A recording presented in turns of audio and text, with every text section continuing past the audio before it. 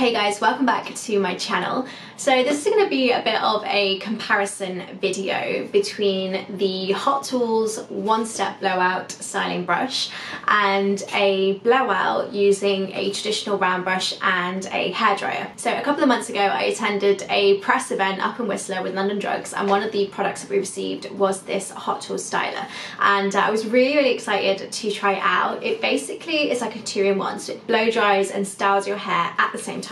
I'll read you the description from the website. So it is a one-step blowout volumizer brush.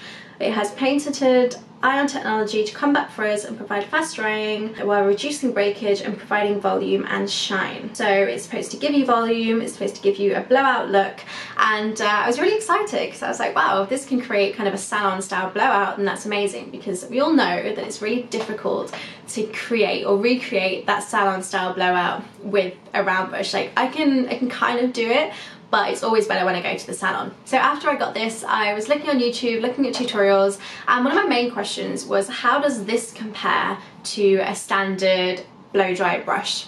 And I couldn't really find an answer, so I thought that I would try this out and create this video and do like a side-by-side comparison, and hopefully you guys will find it useful if you're thinking about buying one of these, and it will just give you a bit of insight into the final result and the kind of look that this creates. So the blow dry brush I'm going to use is the dry bar brush. This is the full pint, I think it's the bigger brush, and this is the Hot Tools styler. So it's the signature series. It's got like bristles around here. It's got an oval shaped head, so it's kind of rounded to create like a flick, and the heat comes out of here, and then at the bottom it's got a few different heat settings, so you kind of like flick this part over to the side, and it's got off setting, cool setting, low setting and high setting. So what I'm going to do is I'm going to do a side-by-side comparison. I'm going to split my hair up and basically just do it one side and then the other side, and keep kind of working up my hair to show you the final look and kind of what kind of looks these two create. Now I already have kind of formed an opinion on this. I've used this quite a few times. I'm not going to tell you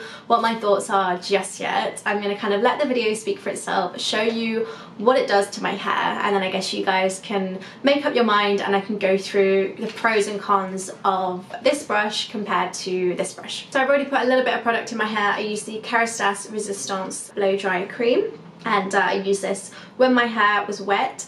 And then I'm also going to put in a little bit of the Kerastase Elixir Ultime Oil, which is absolutely amazing. I swear by this. I use it all the time. It smells amazing. It's a little bit more pricey. It's about $57, I think. But it just smooths your hair out so amazingly. You hardly need any. And it just smells so nice. And I love Kerastase's products. So my hair is probably about 60% dry. I've kind of just let it air dry a little bit as I've been getting ready and setting up my filming area. So what else am I going to use? Oh yeah, I'm going to use a heat spray. I just use the Tresemme Thermal Heat Tamer Spray, and I put this in my hair. Okay, so I need a clip. Do I have a clip? No, let's go get one of those. So I'm just going to separate my hair out into a few different sections. I look a little bit like a potato right now, don't I? So I'm just going to brush my hair out a little bit. And so on the Hot Tools styler, as I mentioned, there are a few different settings, and so you basically turn it on the bottom, and then what I'm going to do is kind of separate my hair into like inch wide sections and kind of curl my hair under. Obviously I'm going to turn it on in a sec, and basically just keep running through my hair, and it will blow dry and smooth it out at the same time.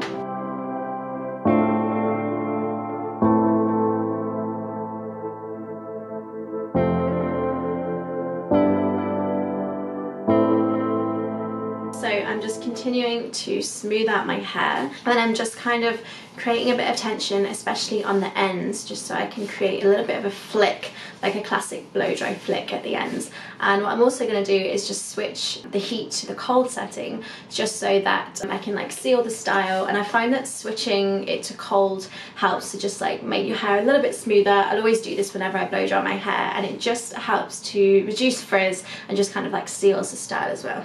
In the beginning it was like we were glued to each other, yes we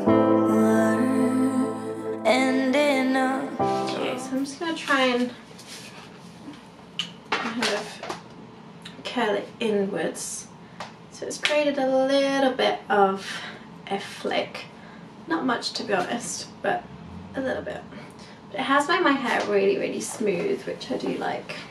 Room full of people, we lost our sight. We're only us and no others, only us. Okay, so I'm just gonna hold it here just for a few seconds while my hair cools down. One thing I have noticed, and it's quite annoying, is that the cold setting on the styler isn't cold at all. Even if I switch it off and leave it for a bit and then I switch it to cold, it's still warm basically. Whereas on my hairdryer, the cold setting is actually cold. So I don't really know what the point is of having the cold setting, because it's not actually cold, it's a little bit rubbish. But my hair does feel really, really smooth, which I do like, and the hair glides through the plaits really, really nicely. So this is this bottom section done. As you can see, it's super, super smooth. I mean, it's very, very straight. It's not really like blowout style. I guess there's a little bit of a flick, but it's pretty straight. But let's do this bottom section and let's get through the rest of the hair, and then we'll see how we go. The water turned cold. Yeah, we have different dreams, so we can never grow. Yeah, as we dove in deep, the water turned cold. 'Cause we have different dreams, so we can never grow. It's sad to know, it's sad to know, it's sad to know that we'll become strangers again, strangers again, strangers again. It's sad to know, it's sad to know, it's sad to know that we'll become strangers again, strangers again, strangers again.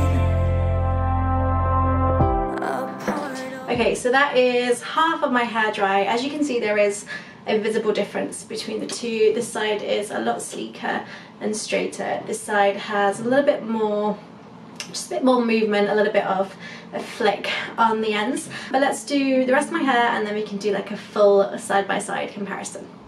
Living a lie. I want you like the first time where we began.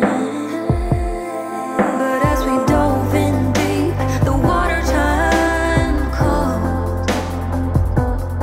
Yeah, we have different dreams, so we can never grow. Yeah, as we dove in deep, the water turned cold. 'Cause we have different dreams, so we can never grow. It's sad to know, it's sad to know, it's sad to know that we'll become strangers again. So we are all dry and done. I'm just going to use a little bit of my Kerastase serum and just run it through the ends of my hair just for a little bit more shine. Wow, it's super dark in here, isn't it?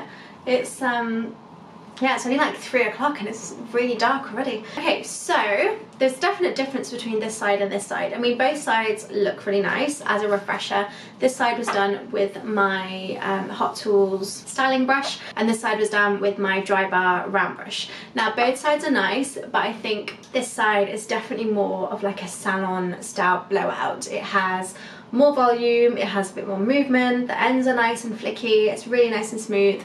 This side's nice too, but it's more of the look that I would get from straightening my hair. So I'd say I think this is more of a blow dry brush and like a blow dry smoothing brush rather than a blowout brush, if that makes sense, because to me a blowout brush is something that would create something like this, like a salon style blowout. So yeah, I think it's a little bit deceptive. I mean, maybe it's just my hair type. I have seen people with shorter hair create, you know, a lot more volume with this, but I've been, you know, really tried to create volume at the roots. I really tried to kind of curl the hair under, flick the hair at the ends, and it's really nice. The result is really nice, but it's not really a blowout. In terms of ease of use, this is really easy to use. They have designed it really well. It kind of fits nicely in your hand. There are a few things that I dislike about it. One of the things I think I mentioned earlier is the cool setting. So on the bottom of the styler, there are a few different settings, and you basically just, you slide this bit at the bottom across, and you slide it to the cool setting, the low setting, or the high setting. And basically the cool setting, it's really not cool at all. It's just kind of a little bit cooler than the high setting, but it's not cool, and I think it kind of doesn't really make sense to have that setting if it's not actually giving out cold air. I don't really understand. So that is one of my gripes with it. The other thing that I don't like about this is just the way that this slider is positioned at the bottom. It's really finicky. I find that whenever I tried to switch to cool, I would switch to the wrong setting, and it's just, I don't know, I don't find it easy to use. You have to get your other hand involved, whereas with my Dyson Supersonic, I can do everything with my one hand. So yeah, the buttons kind of annoy me, the cool setting kind of annoys me. I mean, it's a great styler and it creates a really nice smooth look, and it is very, very easy to use, but I just don't think it's like a blowout styler, if that makes sense. It creates a nice, sleek, smooth and straight style, but it's not really the device to use if you want more of like a salon style blowout. Another thing that kind of annoyed me a little bit was, I think because the heat is coming out of everywhere, especially at the front of my hair, I don't know if you can tell, but I just have quite a lot of flyaways, especially around the front. Like if you compare this front section, this side here is a lot smoother and a lot sleeker compared to this side. It doesn't really have much volume, and I think because this is very large, it's quite hard to really get like into the roots and into kind of this rooty section. It's just very large, so it's a lot more difficult to have kind of like precision with it. However, the benefit of it being large is that it does dry your hair really quickly. You can grab really big sections of hair, and as I mentioned, it makes your hair really, really super soft and smooth. So yeah, I think it's a good device if you want something that will blow dry and straighten your hair at the same time. If you're looking for something that will create a salon style blowout, then I still think that you're better off going old school and just using a hairdryer and a classic round brush. So hopefully that's given you kind of a good comparison between the two. I do really like my hair when it's like this. I mean, they're both completely different looks, I think. This side is a lot more smooth, a lot more sleek. This side is just a little bit more bouncy, it just has a little bit more volume. But yeah, hopefully that's given you a good insight into how this works and the kind of look that it creates. I mean, I don't have anything against it. I just think personally I probably wouldn't buy it, because I kind of feel like I could create this same sort of look with a hairdryer and a hair straightener and probably in less time. However, if you're somebody who wants a 2-in-1 and you just want to blow dry and straighten at the same time, then this would be perfect. I mean, it does do a really good job, but it's just more of like a smoothing brush than anything else, I think. But yeah, let me know if you have any questions in the comment box down below. I will be creating more hair videos. I do have a waving one tutorial coming. It's something that's requested all the time, and I finally got around to filming it a couple of weeks ago, and I was basically midway through filming and my waving wand broke. It broke on the day that I decided to film the video. The timing was so bad and it was really annoying because I'd set everything up, I was halfway through, and then it just stopped working. So I went out and bought a new waving one last week, and I will be making that video again, and that will be coming soon. But yeah, I hope you have enjoyed this. If you haven't already subscribed to my channel and you want to see more of my videos, then please hit the subscribe button. It will be somewhere around here, and I will see you in my next one. Thanks for watching. Bye!